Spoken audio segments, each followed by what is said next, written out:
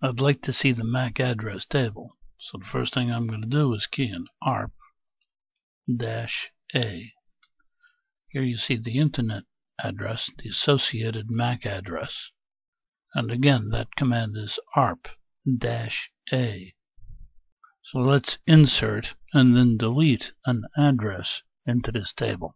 So we'll use some innocuous address, Arp -S, and the address will be 192.168.1.1, and the MAC address, let's make up a good one, 00-05-05-00-00-C9. That's a good one.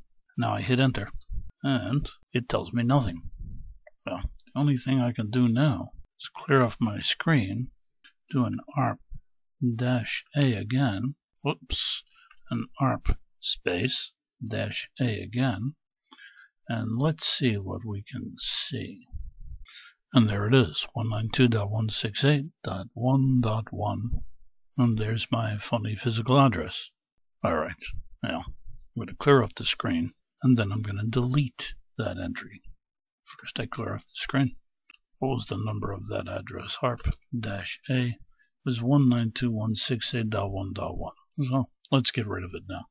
Arp -D for delete, and it's 192.168.1.1. And let's hit enter. And as you can see here, it tells me nothing. So I'm going to clear up the screen, and then Arp -A again, and as you can see, it is now gone from this table.